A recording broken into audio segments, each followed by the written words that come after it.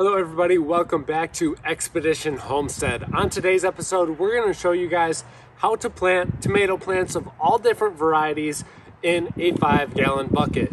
You can grow beefsteak varieties, big boy tomatoes, super sweet 100s, cherry tomatoes, indeterminate and determinate varieties alike. You can grow them all in a 5-gallon bucket like this one. All you have to do is go around the bottom and drill about 12 to 18 1/4 inch or 3/8 inch holes on the bottom of your bucket.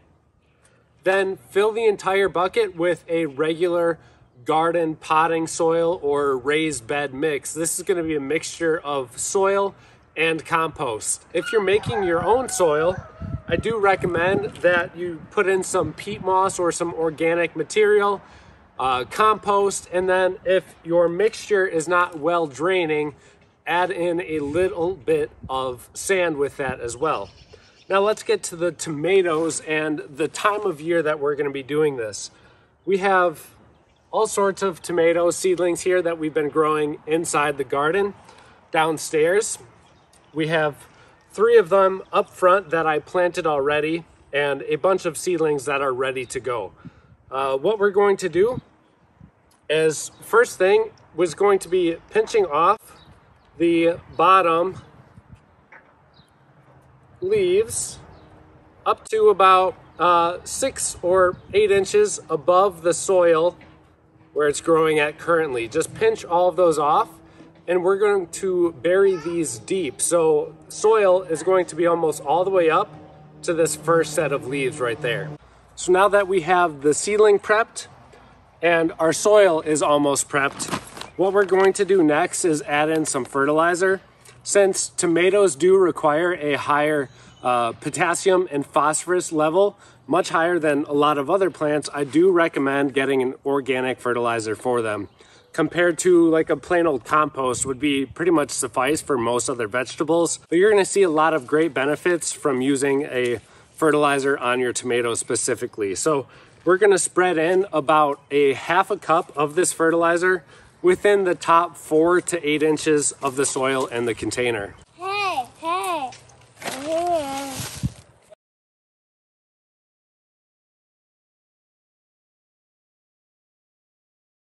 And when we put the seedling into the soil, we're going to break up the roots a little bit if they're root bound. And then the little guy here is sprinkling on some mycorrhizal fungi to the root system as well. Good job. So we can sprinkle that, the mycorrhizal fungi, on the roots, and then a little bit in the soil too. So like I said, we're gonna dig down deep to get this tomato seedling way down there. Then we're going to hill up the soil all around it.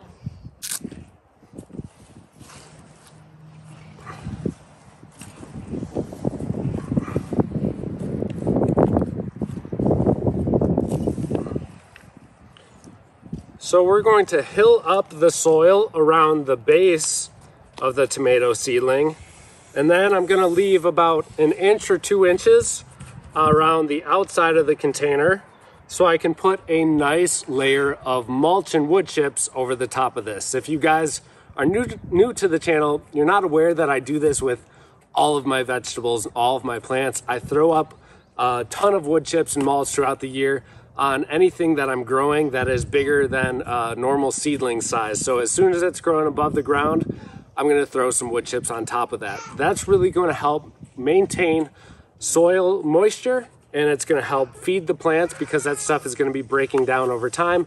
It's going to feed microorganisms in the soil as well. All around, just a great thing to do. It's a very, very good measure to take when growing any sort of plants, especially vegetables. So let's get some wood chips on here.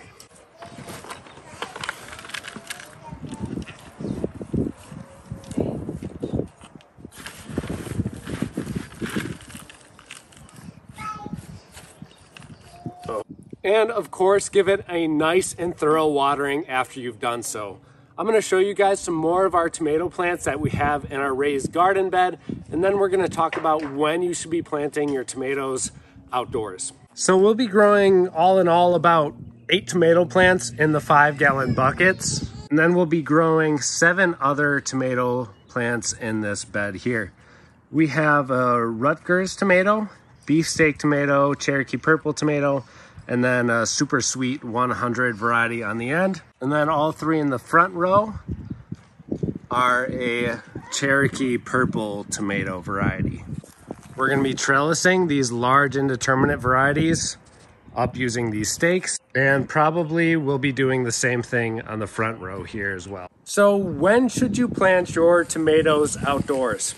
Well, today is May 13th, and we're just starting to get normal temperatures just above 45 degrees at night.